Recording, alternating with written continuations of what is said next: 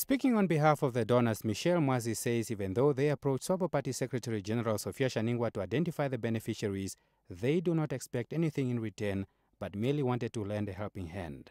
He made the remarks during the handing over ceremony at the farm where children of the liberation struggle reside for the past 5 years. These people this side have no means to afford what we can afford. So we said, it was just informal. We said, okay, let's put money together and assist our neighbors, people who cannot afford what we are privileged to have. So basically, it was so informal, nothing attached to it. It's just a humanitarian event we organize here. Meanwhile, one of the beneficiaries, Julius Ndamona, strongly criticized the surprise visit of Shaningwa, saying the politician has in the past refused to meet them despite various invites to address issues of unemployment facing them. In the same breath, Albertina Ekanjo added that even though she is happy with the donation, securing a job remains their biggest priority.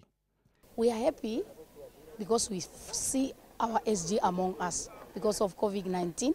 And what we are thanking her mostly is because she chose us for the food to help us.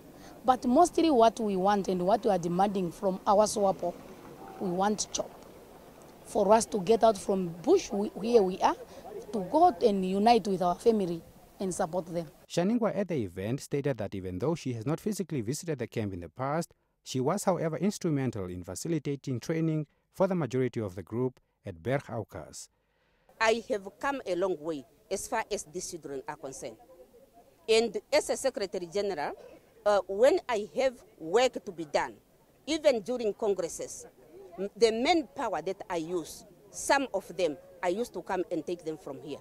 Meanwhile, youth activist Edison Wapingene also donated goods at the Katutura Old Age Home worth $4,000.